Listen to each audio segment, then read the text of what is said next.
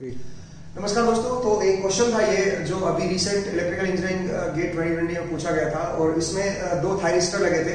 Basically उस question में alpha की जो रेंज पूछी थी, कैपेसिटिव लोड था, तो उसको हमने सिमुलेट किया है, ठीक है। और सिमुलेशन में मेरी जो हेल्प की है, सही बताऊं तो सारा ही विजय जी ने किया है, ठीक है। और ये पंजाब यूनिवर्सिटी कॉलेज से अभी PhD कर रहे हैं, तो इनके लिए थैंक्स एंड सपोर्टिव रहे, इसके लिए मैं थैंक यू बोलूँगा। और मैं चाहता था कि यही आपको एक्सप्लेन करें, बट एनीवे मैं एक्सप्लेन कर रहा हूँ। तो देखिए, मैं चाह रहा हूँ एक बार ये सर्किट दिखाएं, एक बार मैं आपको थोड़ा सा एक्सप्लेन करता हूँ इसमें हमने क्या क्या किया है, ठीक है। जरा देखिएगा, यहाँ पे अगर आप ध्यान से देखें तो ये दो थायरिस्टर हैं जो एंटी पैरेलल में लगे हुए हैं, ठीक है। और ये मेरे पास AC वोल्टेज सोर्स है, इन पे यहाँ पे फायरिंग दी गई है, पल्सेस दे दी है। और यहाँ पे एक करंट मेजरमेंट के लिए हमने इंस्ट्रूमेंट लगाया, ये R है, ये C है।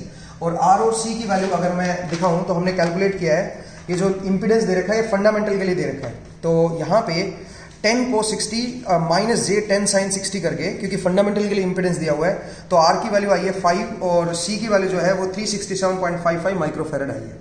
तो जब हमने इसको कैलकुलेट किया है, मैं आपको बता दूं कि हम दो तीन वेवफॉर्म ले रहे हैं। एक तो हम R के अक्रॉस वोल्टेज ले रहे हैं और R के थ्रू जो करंट आ रहा है वो भी ले रहे हैं, यहाँ से करंट मेजर हो रहा है, दोनों की RMS वैल्यू ले रहे हैं, मल्टीप्लाई कर रहे हैं, क्योंकि रजिस्टिव लोड है। तो रजिस्टर में आपका क्या होगा, VRMS इंटू IRMS करने से पावर कैलकुलेट हो जाएगी, ठीक है। C की वैल्यू हमने अलग से कैलकुलेट कर ली। दूसरा, एक हम पूरी वेवफॉर्म भी देख रहे हैं, इसके अक्रॉस पूरी वोल्टेज क्या आएगी, तो वो हमें स्कोप से पता चल जाएगा। और पावर भी मेजर कर रहे हैं R के अक्रॉस, तो R के अक्रॉस VRMS इंटू IRMS करने से उसकी पावर आ जाएगी वोल्टेज में, ठीक है।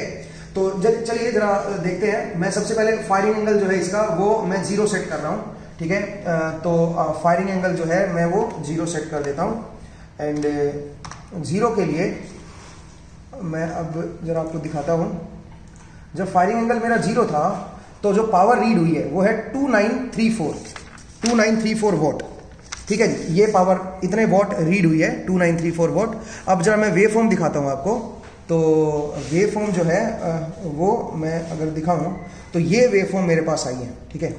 ये वेवफॉर्म मेरे पास आई है। ये जो वेवफॉर्म है ये मेरी आउटपुट वोल्टेज की वेवफॉर्म है, ठीक है ना।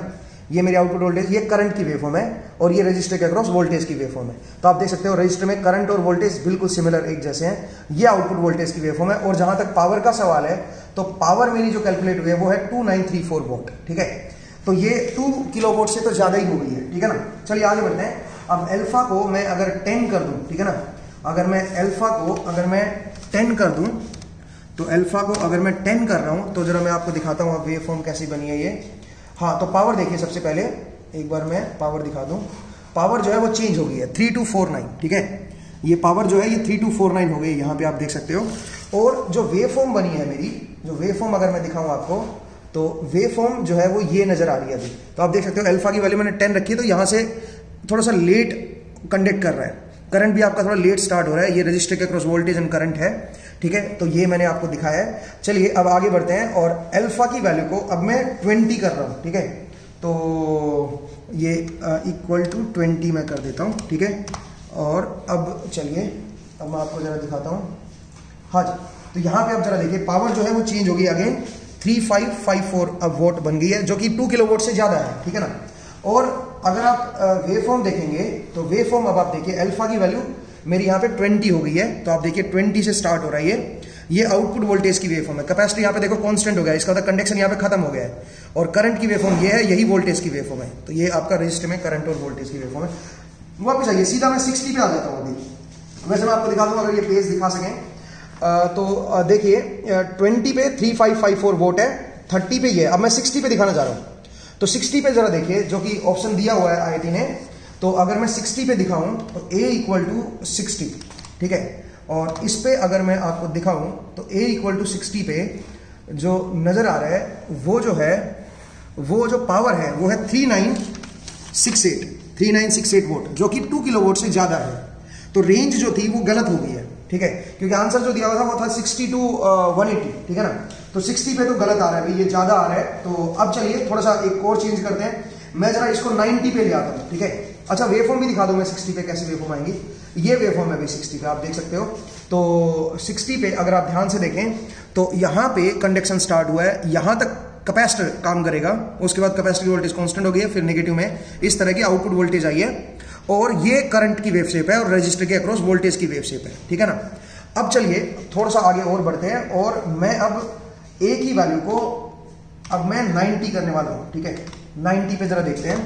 तो 90 पे अगर मैं दिखाऊं आपको, तो 90 पे अगर आप देखें तो 90 पे जो पावर है वो है 29338। इसका मतलब 90 वाली पे भी 2 किलोवाट से ज्यादा पावर आ रही है। ठीक है ना, तो 90 पे भी ये गलत हो गया है। ठीक है, 90 पे भी आपका पावर ज्यादा आ रही है। तो अगेन वेवफॉर्म भी अगर आप देखें तो वो भी मैं आपको दिखा देता हूँ वेवफॉर्म। और वेवफॉर्म जो है मेरी वो कुछ इस तरह की वेवफॉर्म आपको बनी है। आप देख सकते हो 90 पे ये अपना स्टार्ट हुआ है। ठीक है, और इस तरह से आउटपुट वोल्टेज की वेवफॉर्म आई है। ये करंट की वेव शेप है रजिस्टर के अक्रॉस। तो पावर जो है वो स्टिल 2000 से ज्यादा है। तो मैं चाह रहा हूँ कि अभी एक बार ये पेज पे अगर दिखा सके, तो 120 जब मैंने किया तब था 1314 वॉट, 150 किया तो 214 था, 170 पे समथिंग कुछ 8 पॉइंट, और 180 पे बिल्कुल ही नेग्लिजिबल पावर थी। ठीक है, तो अब आप जरा देखिए जो आंसर दिया हुआ है 60 to 180 वो गलत हो गया है, सही बताऊं तो। क्योंकि आप देखो 90 पे भी ये है 2938 है, इसका मतलब ये गलत ऑप्शन है भाई। ठीक है, ये मैच ही नहीं कर रहा है इसमें। ठीक है, तो कुल मिला के मुझे लगता है कि इस क्वेश्चन को रेक्टिफाई करना चाहिए और इसका मार्क्स टू ऑल होना चाहिए। ये गलत क्वेश्चन है।